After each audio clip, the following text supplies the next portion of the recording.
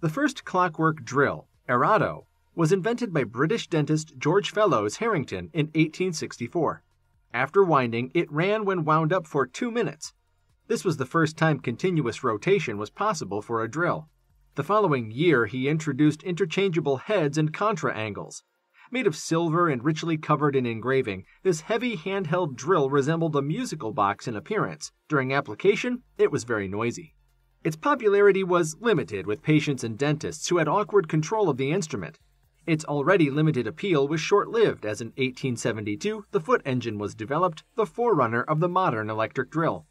Dentistry was revolutionized by American dentist James B. Morrison's (1829–1917) invention.